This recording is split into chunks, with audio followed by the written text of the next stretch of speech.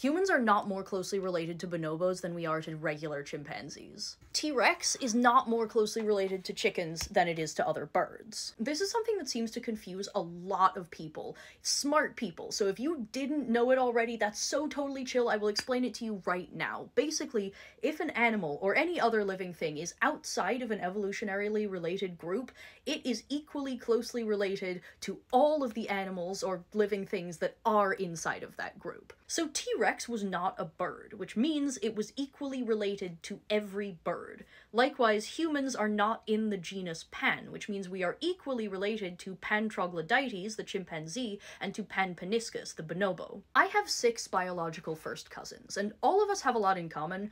One in particular looks way more like me than either of my siblings does, and also we just happen to have a lot of things in common. And that does not make us siblings, because it doesn't work like that.